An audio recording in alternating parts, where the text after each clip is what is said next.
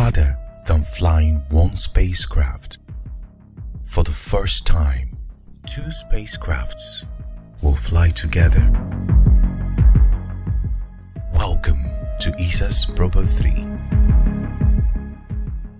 Separated by only 1.5 football pitches of space, they will be on their own. Like self-driving cars, the spacecraft steers autonomously, harnessing radio and laser links, tracking cameras, and shadow sensors.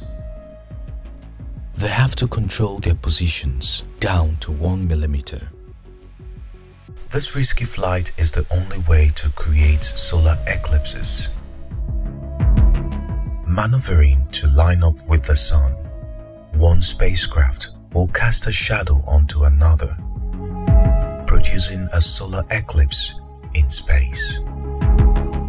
This will reveal an otherwise unseen realm of our solar system. The 1 million degrees Celsius atmosphere of the Sun, where space weather comes from. Natural eclipses happen only a few times a year. Imagine all we can learn by being able to create eclipses on demand. Will Proba-3 work? The only way to know is to try.